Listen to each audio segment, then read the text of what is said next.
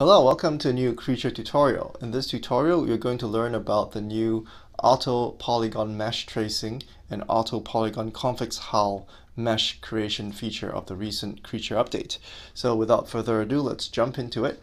This is a very exciting update because it basically allows you to generate two additional polygon mesh types in creature. As you know, there's many types of different polygon generation modes, and there's now two extra very powerful ones. So the first one, called auto polygon mesh tracing, actually allows you to generate a new polygon mesh that follows very closely to the outline of your intended image region. We'll get to that in a second.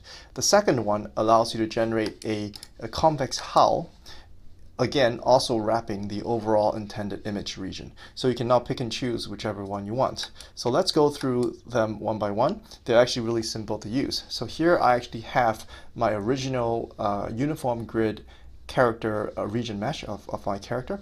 And so what I do to use the new feature is I move my mouse over to the custom polygon mesh button and click on it. And then the second option says auto convert polygon mesh with image outline.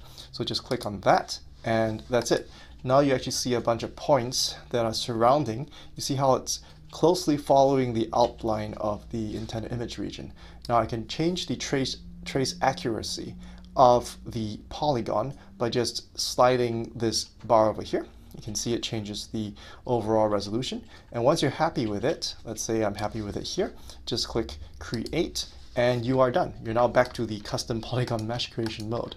And I can go in and add additional points if I want to, just to finesse it a bit and make it more appropriate for your requirements. Once you're done with that, click on back and you are done. This is how new auto-traced polygon mesh. See how it closely, very, very closely matches the outline of your intended image region.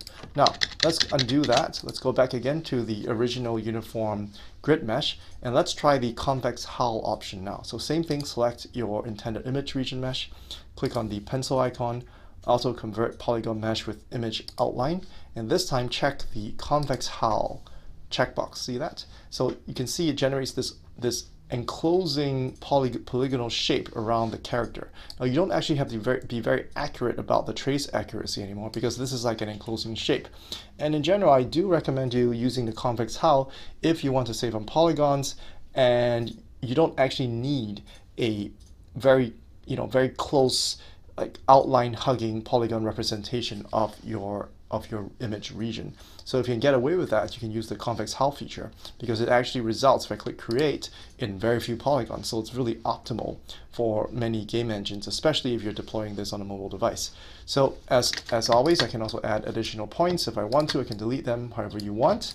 And once you're happy with them, you go back and there you go. That is your convex hull creature image region. And so that's it for this tutorial.